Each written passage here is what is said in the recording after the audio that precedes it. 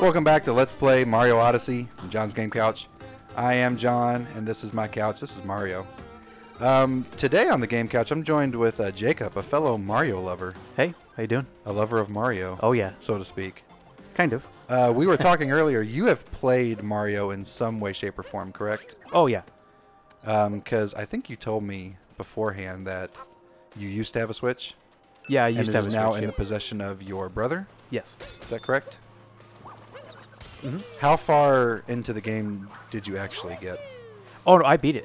You beat Yeah. it? Oh, yeah, Okay. I beat it. This was easily one of my favorite Mario games, by far. Did you 100% it?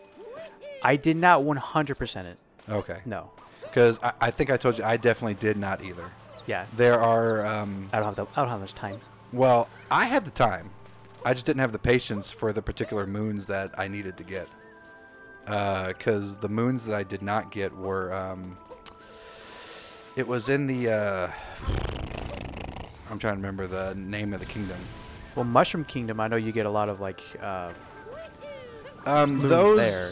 But those are, like, different. Those yeah, are for, like, doing stuff. Because the ones in the Mushroom Kingdom were specifically the, like, going back to fight all the bosses again, but on the harder versions of them. Oh, yeah, that's right, yep. I got a few of those, but there were two specific moons that killed me, and it was in one of the Frozen Kingdoms, but I don't remember the exact name of the kingdom.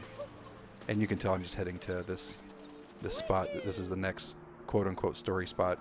Okay. But the moons I didn't get were the racing, where you were. Oh, the Snow bound Kingdom? ball. The Snow Kingdom, I think is what it is, right? Was it called a Snow Kingdom? I think that's what they I don't called remember it. the exact name of it.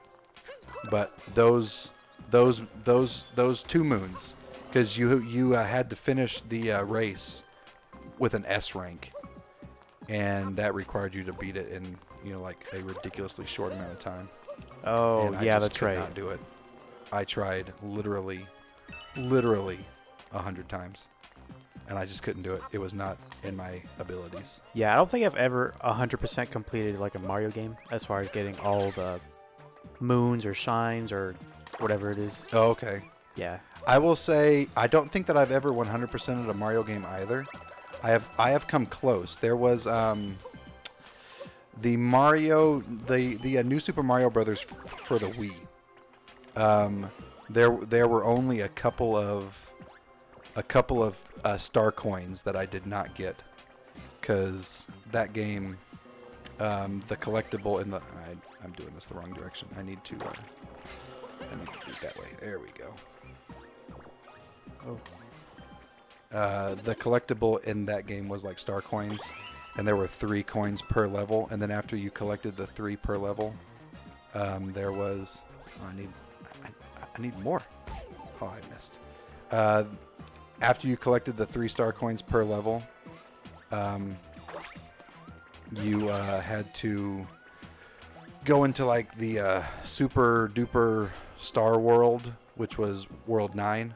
Okay. And then there were 3 star coins in each of those worlds. Oh, yeah, Each that's right. of I those remember levels. that. Yeah. And I got all 3 of the star coins in those levels, except for like 1 or 2. Okay. Because again, the platforming was like you had to be perfect. Yeah, And yeah, I was not yeah. perfect enough for it. But Mario has always been one of my ultimate favorite series. I grew up on Mario 64. Yeah. Oh, yeah. Mario games are always fun. One of the very, very first games I remember playing was New Super Mario, and you can hear the rumble on the controller just because as this thing is moving around, the rumble is just going all nutso. One of the first games I remember playing was Mario for the NES. Oh, okay. But I didn't play it a lot. I wasn't good at games at that point in time in my life. So Yeah. First Mario game for me was definitely 64, because we had gotten the Nintendo 64, Yeah. obviously. And I think it came with and it. you're several years younger than I am. So what age were you when you got the N64? Well, see, so the 64 came out in 96, right? That sounds right. Okay, so I don't know off the top of my head, but that sounds right. was born in 97. So Okay. it was technically my brother's. Okay, so the N64 was already out whenever you. Yeah, so Whenever I you had were played a it thing. obviously years later. Yeah. I mean, my first Mario experience, honestly though, would probably be Super Mario Sunshine, GameCube. Uh-oh. I just died. Nintendo GameCube, in my opinion, is my favorite game console of all time. I just can felt understand that. that's just what I grew up with, so Yeah. it's just kind of natural for me to say that, I guess. It had good games. And it did. Luigi's Mansion was easily one of my favorite launch day games because I remember we got it launch day. Mm. So yeah. I haven't played through any of those, but I'm looking forward to playing the new one. Oh, you never played any of them? Mm-mm. Really? Not even the one that was on the 3DS. Why is that? I don't know. I just never got around to it. Wow. But I'm definitely looking forward to playing the new one. I think it comes out this year. Yeah, it's No? coming out for Nintendo Switch, right? Yep. Okay. Yeah, because I know they released, I think it's called Dark Moon on the 3DS, and I played that. Was on 3DS. That one's really fun. Oh, I I really missed that. liked that. And then I think they re-released Luigi's Mansion on the 3DS as well. The first one, yes, they Yeah. did. Yeah. Now there's like a special way to get up there. Have you ever been up on top of this thing? Man, let's see. It's been a while. I don't remember. Is there like a secret path that you can go up on there? I don't remember. Because I remember in the Sand Kingdom, you can use like that guy who has like a visor and see like a secret path. The guy that has a visor. There's like a machine thingamajig that you Well, can... not a guy, but like they're like stones and he has glasses on.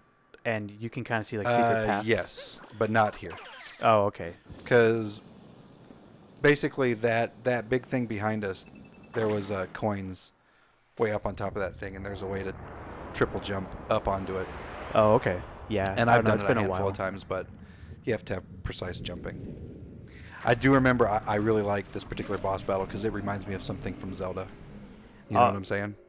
This yeah. is very much a Zelda kind of boss Honestly, battle. you know what it actually reminds me of more of? Star Fox reminds me of like Andros. Very true.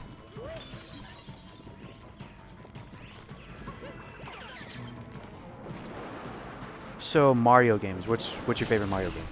I'll be honest. Odyssey. Odyssey. Okay. Odyssey is my favorite Mario game. Oh, yeah, I don't After blame you. that is That's a great probably game. after that is probably 64. 64. Okay. Yeah. Well, like I was. Go ahead. I was just gonna say I really love Sunshine. The only thing I don't like about Sunshine is the fact that Mario doesn't have a long jump, Oh. and I yeah. know that that's something that. Ouch. Well, like I said earlier, GameCube is kind of what I grew up on. So Super Mario Sunshine is definitely my favorite game, like, Yeah. of all time, like all time. I don't know. It's just something about the music, just the whole setting. It was just they don't really do a Mario game like that anymore. Yeah. I mean, Odyssey was great, but I just liked that one a lot. Yeah. I mean, I will say that was probably the worst camera of any Mario game for sure. And I will say that was in the age before the 3D camera. Yeah. Because I remember watching an interview. I don't know if it was Miyamoto or somebody else, but they just straight up said that they were worried about doing a 3D camera for this game. And what basically told them that it was okay to do a 3D camera is Minecraft. Oh. They okay. said that they would watch kids play videos of Minecraft, and the fact that if kids can play Minecraft and understand the concept of controlling a 3D camera Yeah. in space, then they can do it in Mario. Got you. And so this Yeah. is the first Mario where the right stick controls the camera.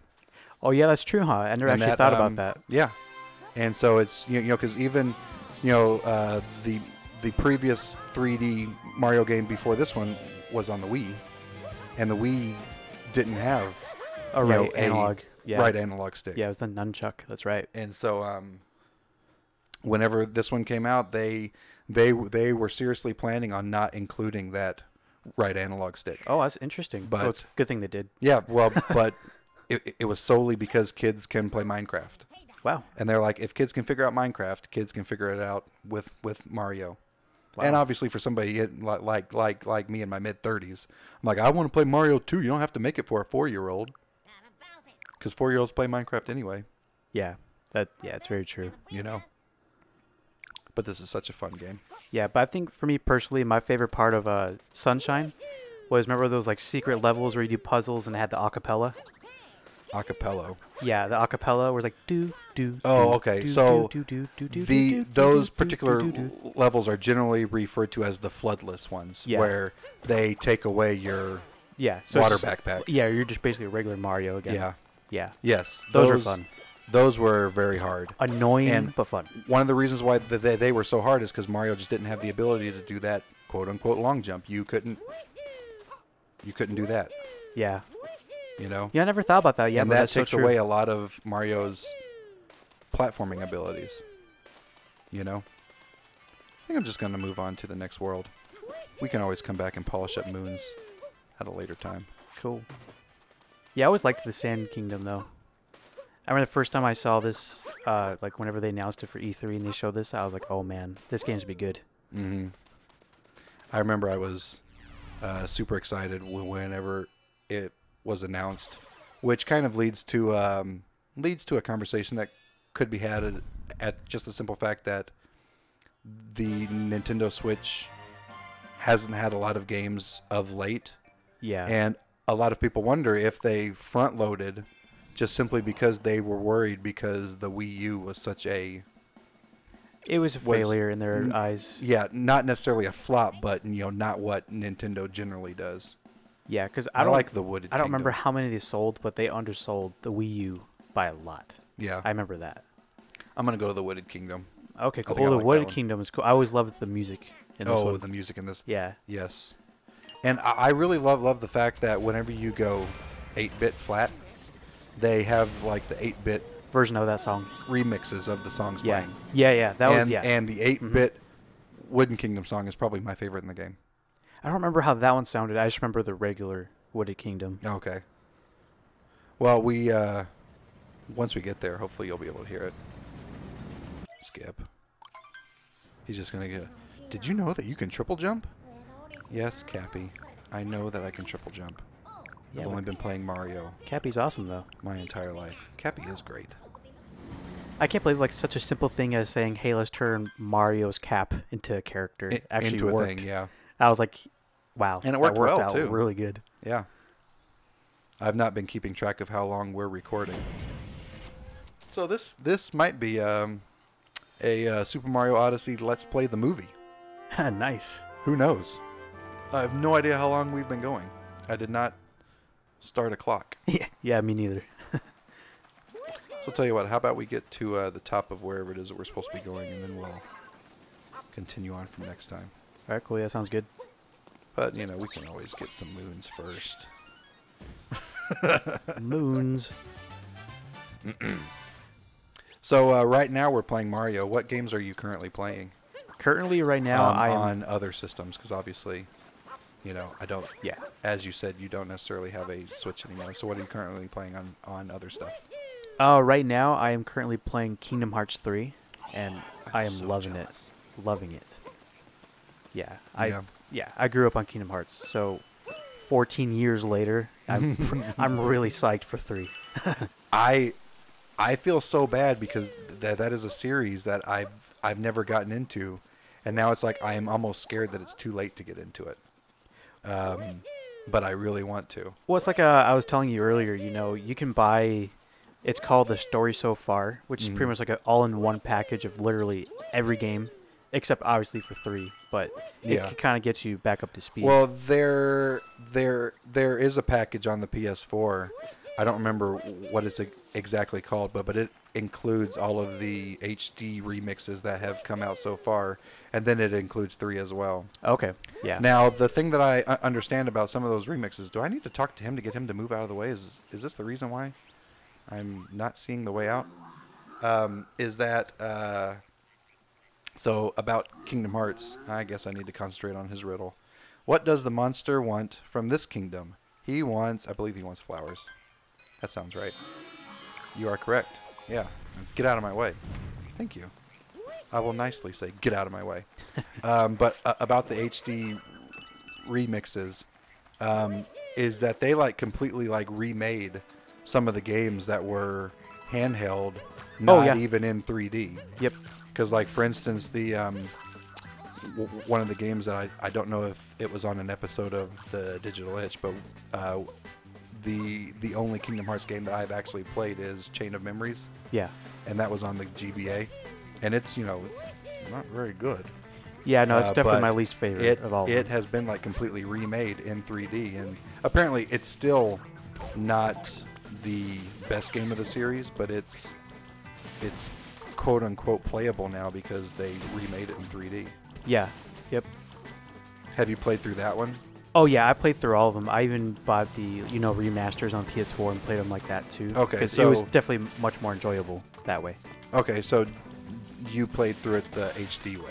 Yeah. and Well, not- I played it on the Game Boy Advance as well. Okay, so you played both. Wow. Oh okay. yeah. Yeah.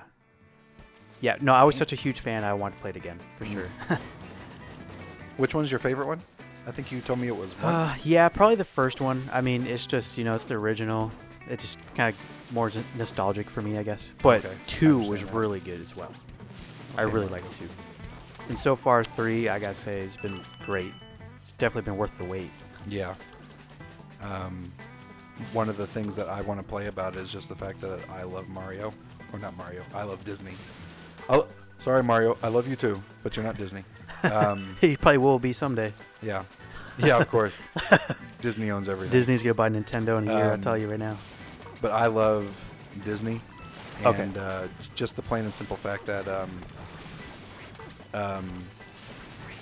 the games now look like the movies because of the technology. Oh that yeah, they're is very available. similar. Very similar. Because I had just played a little bit this morning actually, and I just finished the Tangled World. Yeah. And it's weird because like a lot of the scenes that they have for the game are like the exact same scenes in the movie. So I felt like I was like watching the movie, but then in the corner you see Donald and Goofy and Sora. So Yeah. it was like really weird but cool at the same time. Yeah. Oh, I can't wait to play it. Yeah, because in Kingdom Hearts 3 they had actually added Pixar. If I'm not mistaken, I believe the director for Kingdom Hearts 3 said that if Pixar didn't allow them to put Pixar games or Yeah. Pixar movies into the game, that he wasn't even going to make this game, Mm. which is interesting. But yeah, I'm looking forward to getting more into the story. I'm Yeah. definitely looking forward to Monsters Inc. because that was my favorite movie growing up. So obviously, the fact that the story is a convoluted mess is a thing. People understand that. Yeah, yeah. And I don't think that we necessarily have the time nor the ability to explain it. But in your layman's terms, what's the story? So pretty much you have the main bad guy, which is Xehanort. Okay. He is obviously he's kind of like an older character at a certain point in the game, and he takes over a younger person, I guess you could say, and he's a Keyblade master, and he essentially puts himself into his body, and he splits himself into 2. So what you call that now is a Heartless, who is, I believe, it's obviously, let me see. I'm trying to remember, because there's the Heartless and there's a Nobody. The Heartless, I believe, is... From the little bit that I understand, the heartless is when the heart gets pulled out Yeah. of the body, and the then- nobody is the body that's left over. Yeah, so pretty much, And yeah. if a person has strong enough will, their nobody turns into a person Yeah, versus pretty much. just a like, mindless monster. they stay as like, they almost look like a real person, but Yeah. they have no heart. It's very And interesting. Is it the fact that they don't have any emotions? Not necessarily. It's just that they don't have a quote-unquote real heart, so they're not a real person. Oh, okay. So they're kind of just like an empty vessel. Because like that's where the what's the name of the group? The 13. Oh, Organization 13. Yeah, and that's Yeah. where they come in. The fact that they're all a bunch of nobodies and they want to have their hearts back. Yeah, pretty much. So the main bad guy, right, Xehanort, he uses his nobody, which is Zemnis, I believe. That's yeah, I think that's the nobody, yeah. because the other one is Ansem. Ansem. the Yeah, Heartless. Ansem. He's the one you fight in the first game, and you realize that he's... And the only reason why I know any of this is just because I have been binging yeah. story Well, vids on YouTube. the story's so complex, it's like sometimes I have to like think, I'm like, okay, yeah, I think that's how it is. That's just how complex the story is. Yeah, so in the first game, you obviously fight Ansem, who is the Heartless, that you figure out which you find out later. later that the name Ansem isn't even his, No, so there's It- actually a person called Ansem but the belongs Wise. to Ansem the Wise, and he Yeah. was apparently like his master at some point in time. Yeah, yeah. Whew. That dude's got problems. Yeah, so then in Kingdom Hearts 2, that's when you fight Xehanort's nobody, who is Xemnas. And then you realize, okay, he's not even the main bad guy either. So then they realize it's Xehanort eventually. And he's kind of the one behind all of it. So yeah, it's just a really complex story. It's like 1 and 2 came out first. Well, I think Chain of Memories came out between. And then they came out with Birth by Sleep next after 2, which is a prequel. Which is like the prequel. Takes place like 10 years earlier or something and along that's those kind lines? of and so that's a prequel to 1, kind of showing how why Sora, Keyblade, Wielder, and stuff like that. And then after that, you have Dream Drop Distance that came out on the 3DS, and that one's a sequel to 2. And that one kind of shows how Sora and Riku and Kairi, how they all are Keyblade wielders now, and then they go through like their Mark of Mastery exam to become masters. Yeah. And Riku passed. And Kairi, Sora fails? Yeah, Sora fails because he becomes consumed completely by darkness. Yeah. And so then by the end of all that, he loses most of his strength. And so that's exactly where... I was watching a video, and the term is he gets Metroided. Yeah, pretty much. pretty much. So then it ends pretty much with Yensid, who's kind of like... He is Disney. Yeah, I spell that backwards. He's like Yoda, he's like the old person who knows about everything. And so he tells you to go and get your strength back, and that's pretty much where Kingdom Hearts 3 Okay, so that's the start of Kingdom Hearts 3. Yeah. I think I told you earlier that is the next game that I'm planning on buying. Oh yeah, play it for sure, because even if like the story is too complex, even just going to all the Disney worlds and kind of just like messing around with all the gameplay and the RPG, it's even just that itself is a really fun game. Yeah. Yeah, I look forward to giving it a whirl. And the music is amazing. I have heard that like specifically Traverse Town, apparently that theme is legit. Oh, I love like all the themes. They're all good. Like even whenever you go to Toy Story World, it does the "You Got a Friend in Me" song, and it does that tune the whole time you're there. And I'm just like, man, that's like, it's almost like nostalgic for me. Hits you in the feels. Yeah, you're like, man. It makes you realize Toy Story 4 is coming up pretty soon. Oh, you're totally right. I forgot that was a thing. Yep. I forgot. That's going to be good. I'm just kind of curious to what they're going to do, because after 3, I didn't think they were going to make another one. Well, I mean, they are in a spot where they are with a new kid, and so the story can continue. Yeah, it's true. With the girl, I don't remember her name, but they are in a new kid's room. They're not in a box in Andy's closet or something. Yeah, it's true. I don't know. I guess for me, it's just that it as Andy's toys. Because like if the toys belong to me, they would be their adventures would be really boring because they would just be sitting on my desk at work. Yeah, it's true. It's like John never plays with us anymore. Because my desk is covered in toys, but they don't get touched. I'm sure it's a lot of Star Wars toys. Come on, I cannot get on top of this thing. Thank you. Is there something out here? There's nothing here. Oh, there's something here. Nope. Oh. Nope. Oh. Actually, it's mostly the toys on my desk are mostly Ninja Turtle toys. Oh, really? Yeah, I've got so I collect like some Mega Block dudes. Okay. So I have one of each of the 4 from the classic cartoon line. Okay. The cartoon from, I want to say it was from the late 80s. That sounds all right. And then they have another line with they took away my thingamajig. They have another line with looks like there's a bad guy here. So I'll tell you what, how about next time from John's Game Couch, we're gonna figure out whoever's up on this ship and we'll kick his butt. Yeah, that sounds good. All right, we'll see you.